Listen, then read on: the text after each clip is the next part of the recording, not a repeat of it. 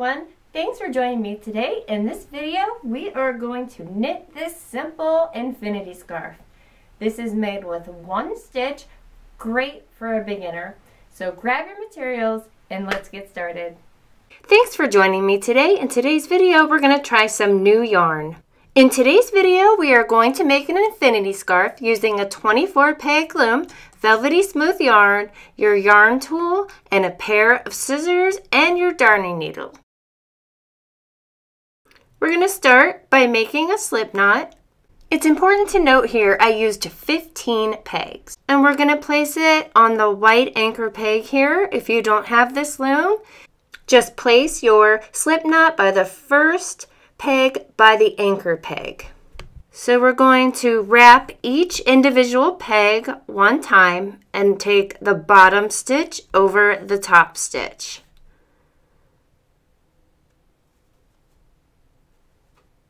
So again, we're just wrapping around the peg twice and taking our bottom stitch and placing it over the top stitch over the peg. Do this until you get to where your stitch marker is on the 15th peg. I placed a little tiny rubber band on my 15th peg, but you can also use a piece of yarn or just a regular rubber band. You'll definitely be glad that you did use a stitch marker. It's easy to forget and just keep going.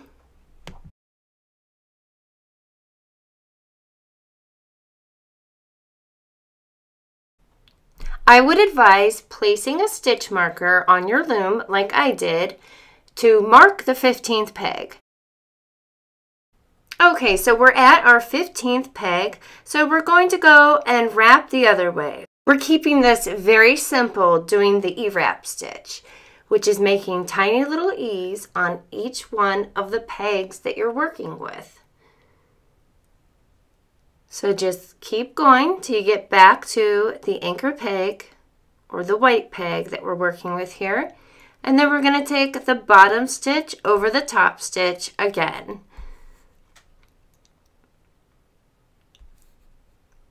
So now we're going to knit off back to our stitch marker. I'm just curious, have you ever worked with this yarn before? This is Hobby Lobby's velvet yarn, and I know Bernat has their own version as well as Lion Brand. I've heard mixed reviews on these yarns, so I'm just curious if you have ever worked with this yarn and how you liked it. Okay, so we are back to our stitch marker, so we're going to push the stitches down, and then we're going to wrap the other way.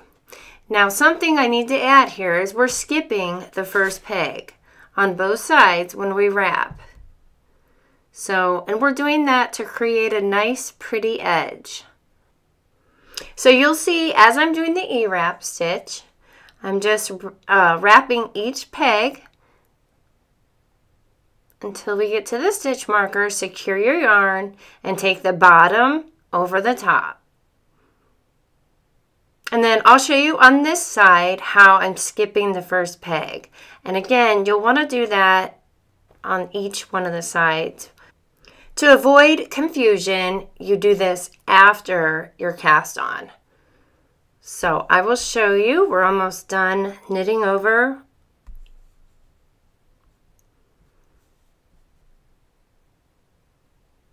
That's our last one. Then push your stitches down a bit. And now the working yarn is by the stitch marker.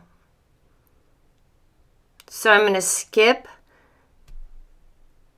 That's how it's looking. So I'm going to skip the peg with the stitch marker. We're not doing that peg. We're going to go to the next one. And that's what I mean by we're going to do that on each side. So keep on going.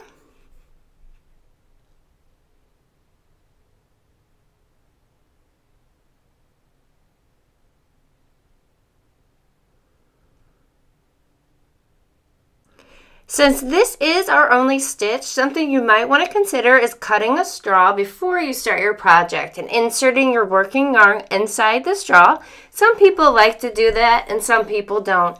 I don't like to do it when I'm making a video.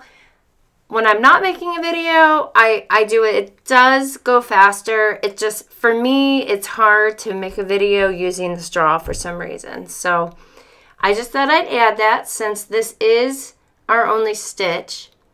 Using a straw might be helpful to make the project go a little faster, but this is a very quick project to do. So there again, I skipped my first peg and just keep wrapping back and forth.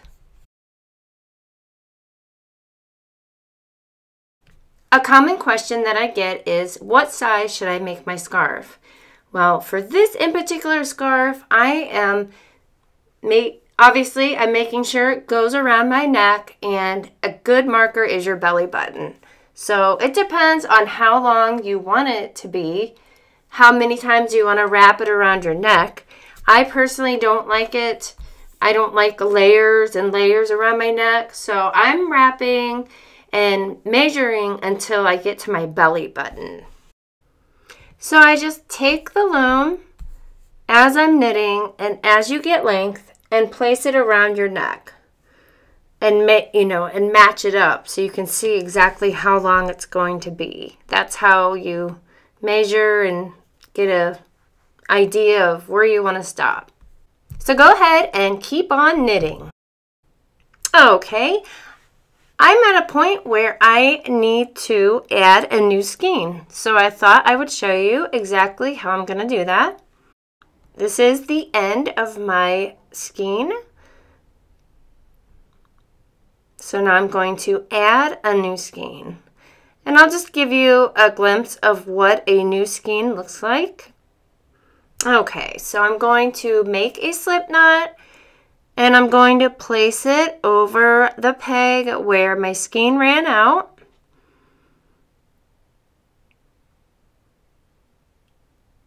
Make sure when you tighten, you don't tighten it too tight. And then I'm just going to tie a knot and secure it. Okay, so now that I have my new skein attached, I'm just going to do the E-wrap as normal on all the pegs.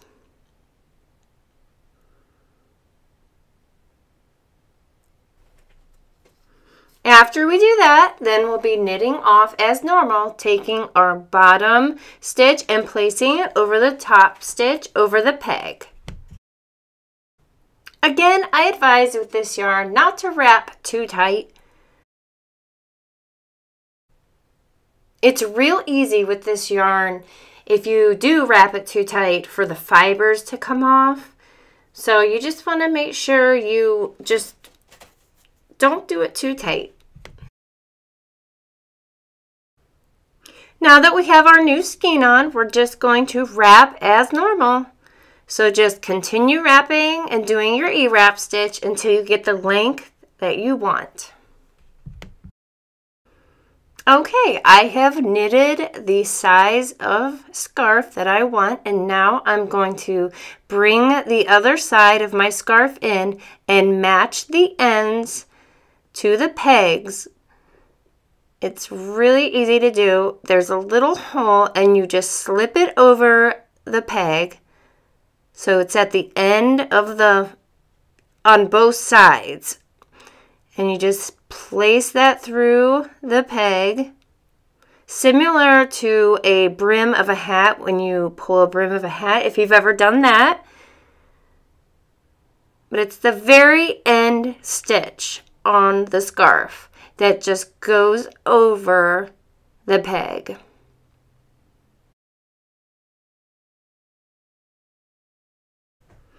Now we're going to take the bottom stitch over the top again on each one of the pegs, just like we've been doing, and this is going to tie our scarf together. We're almost at the end of our project, so keep doing this and then I will show you the next step.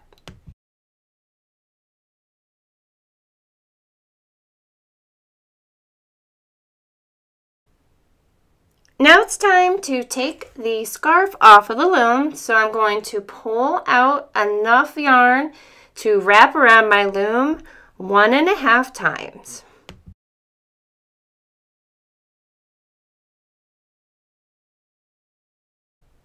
Now I'm going to thread my darning needle, and we're going to take the scarf off of the loom just by going up the peg and down the peg. So here is where you need your darning needle. So we're going to start by going down the peg, and then we're going to go up the peg. Now it's going to be a little long and get tangled probably at first, so just be careful. Again, you don't want to pull this yarn tight because it will break. I promise you that.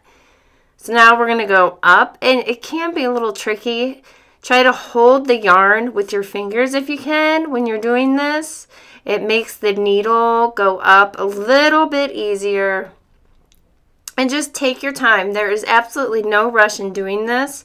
See, as you can see, now I have a little knot. So I have to take care of that very carefully because this could potentially ruin my whole project.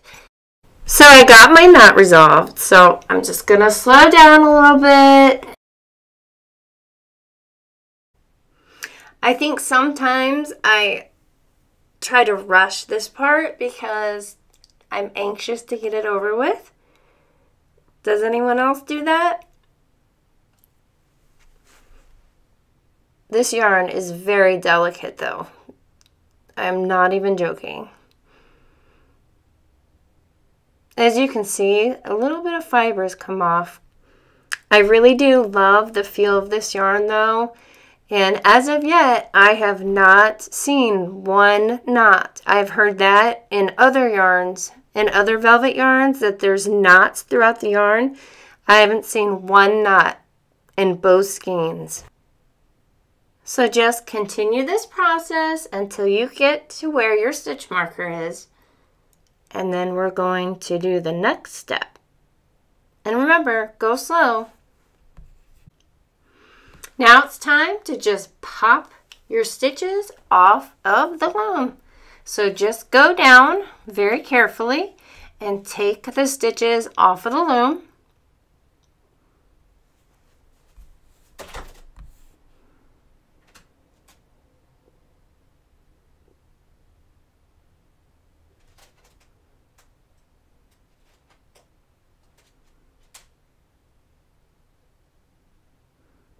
And that's gonna do it.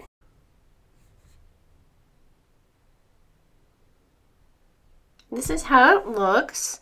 So it's gonna be a nice little marker for the back, and then we're just gonna sew the loose strings in. I do want to show you some of the fibers that have come off, what that looks like. All in all though, I'm pretty happy with the way this turned out. I'm gonna sew my loose ends in, and then I'll show you what it looks like on me.